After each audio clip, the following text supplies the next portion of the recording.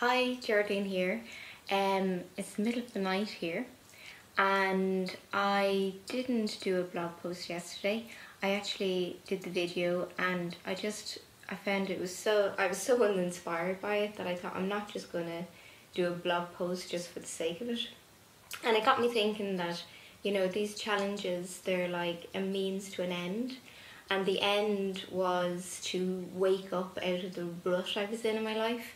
And I've done that. It's certainly, I've had that. I've never felt more myself than I do in this moment. But then I watched a YouTube clip, and it just resonated with something really deep in me.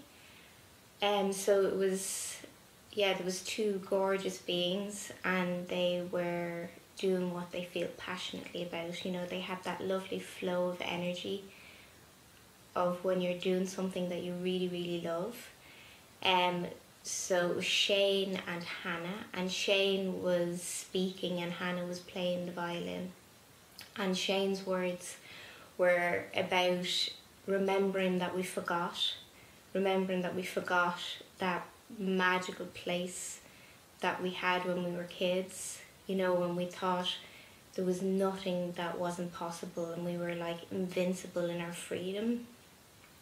And so I suppose he then goes on to talk about tapping it back into that magic, and allowing it to really shine through everything that you do in life. So at the end of your life, that your life's not just a bit like meh, that when you get to the end of life, you have that feeling of we were here. And so it really resonated with something deep in me.